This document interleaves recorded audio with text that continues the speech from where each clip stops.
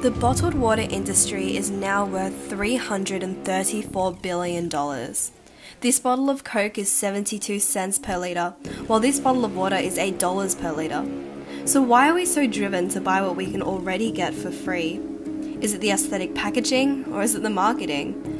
I want to investigate the validity of these water bottle claims flooding the market, but what I found will shock you even more. By utilising pH probes, by talking to doctors and food scientists, and through studying primary and secondary research, I found that Alka-Power didn't even comply with their own marketing. I found that balance was more acidic than acid rain, and all of this led me to this conclusion. In order to follow along today, there's just one concept to be familiar with, and that is pH. pH is measured on a scale from 0 to 14, and it measures how acidic something is. If something has a pH value of below 7, it is considered an acid, and if it is above 7, it is considered alkaline. Tap water is generally around 7, but since bottled water usually has additives, then its pH will stray away from 7. And we will use pH quite heavily in this experiment, but now I believe that we can get started. My aim is to assess the validity of advertising by 3 bottled water brands: Balance, MacLeod, and Alka-Power. My hypothesis is that they are all false. Let's get started with our first brand, MacLeod, a new competitor in the bottled water market, now sold at Coles, Woolworths, and other major chain supermarkets. So extensive. MacLeod claims that its water has a pH level between 9 and 10, which we found out to be true. And they say that by drinking a high pH water, we can maintain a good level of alkalinity, allowing us to neutralize the acid in the body. But what part of the body are they talking about? Can I learn more about a product? Hi Adeline, of course you can. What information can we help you with? It says on your website that MacLeod can help in maintaining a neutral air within the body. What part of the body are you referring to? Yeah, I got scene zoned and they didn't reply. So I did my own research on the ideal pH levels of each body part, and I came to the conclusion that they were talking about blood. A small study conducted by D. Hale in the Journal of International Society of Sports Nutrition investigated the short-term effects of drinking alkaline water on blood and urine pH. And surprisingly, by drinking alkaline water, pH rose, supporting MacLeod's claim. And sure, the resulting graph looks quite impressive, but we have to draw our attention to the truncated y-axis, and we can see that the difference is only 0.1 on the pH scale. Therefore, it won't have a significant effect on our body. However, MacLeod didn't specify to what extent their water will affect our body. For that reason, the claims of MacLeod are technically correct.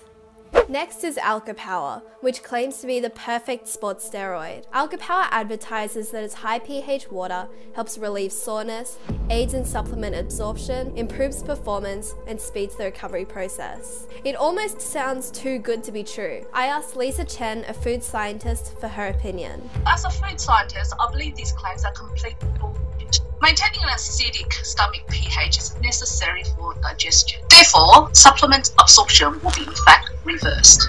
And with that, we can disprove one of Alka-Power's claims. Regarding whether Alka-Power improves sports performance, we investigated an assertion by Dr. Colbert on the Jim Bakker show. You said, in fact, you wrote it out in a prescription to start drinking pH water. And our body naturally starts to detox and cleanse, and our energy starts to increase.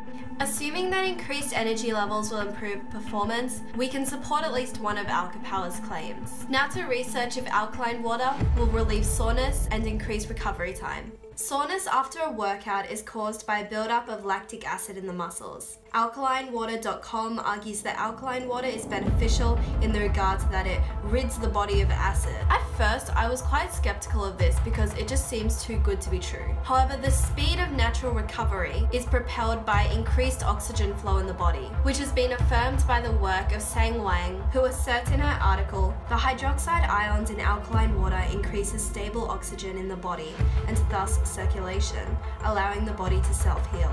And with that, we can come to the conclusion that the claims of Alka Power are at least mildly true. However, when I tested for the pH of Alka Power, it came up with a shocking reading of 10.57, over 5% percentage error from the range advertised. In disbelief, I reran the same experiment, but I came up with the same results. So I called them and asked for a statement. Hello, my name is Adeline. Is this Alka Power water? Yes, it is. Oh, I'm doing a student research project on your water. I was just wondering if I could ask a quick question. Sorry, I had to cut a part out because the teacher walked in, but basically I asked if I could record this. Yeah, sure. Where are you located? Oh, okay, yeah, sure, no problem. Thank you so much. Okay, my question is, so I was testing the pH of your water and the outcome was 10.5. So I was just wondering, like, what might have happened for it to rise from 10 to 10.5. It's actually more alkaline, so there's nothing wrong with it. Oh, okay. We just got a good batch, an extra good batch. Wow, thanks Alka Power for a really good batch.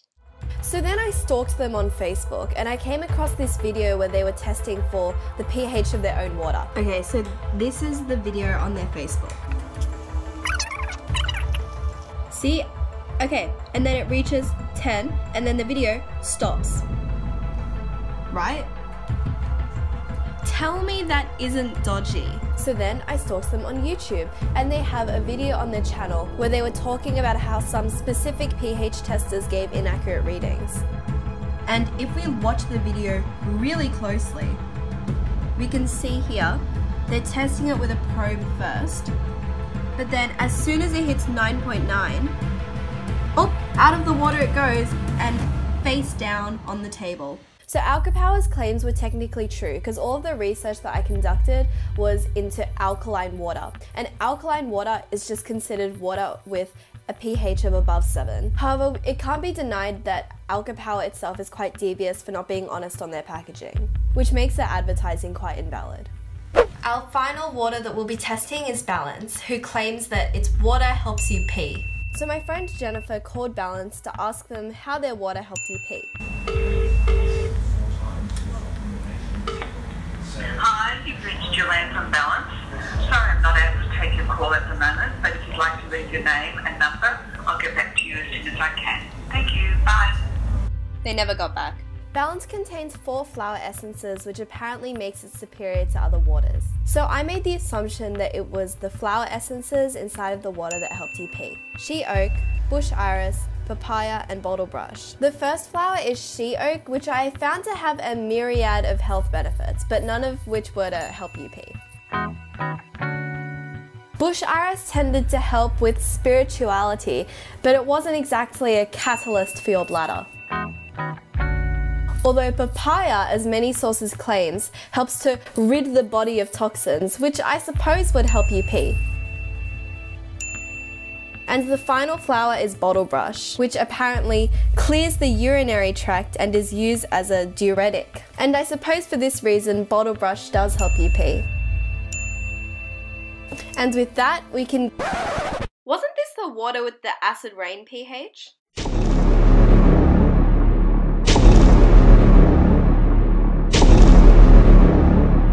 I know that this isn't part of my experiment, but I'm still quite alarmed that the pH of Balance is so high.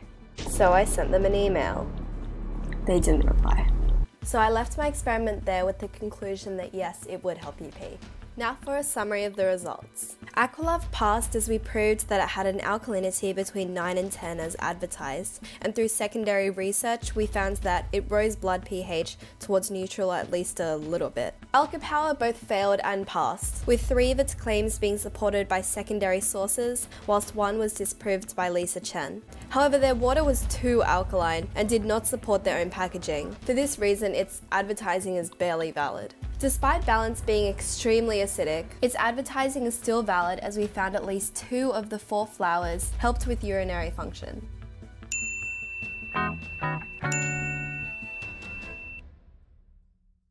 Do you face any challenge? Yes, I did face a few. The first was that I felt that throughout my investigation I had to make a lot of assumptions about things. There were quite a lot, so if you want to have a look at all the assumptions I made, there's a link in the description box which actually has a sequential log of my experiments. Another challenge that I faced, I'd found a lot of contradicting evidence and I had to really sort through everything to find the most reliable evidence, but I feel that that really could have affected the accuracy of my experiment. Do you have any recommendations for other people doing their experiment? I feel like in order to improve the experiment which I did, I would definitely consider contacting the water bottle companies much earlier in advance, because even though I gave them quite a lot of time, I gave them between a month and a fortnight, it took them a long time to get back to me, if they even did.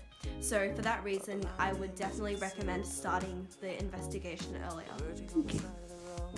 Thank you for watching Study with Adeline. If you enjoyed this video, please leave a like, and if you would like to get notified when I upload, click subscribe and press the bell.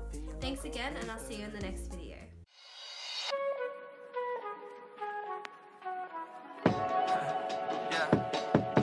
I just had a little bit too much of Hennessy. Just gonna tell you how I feel.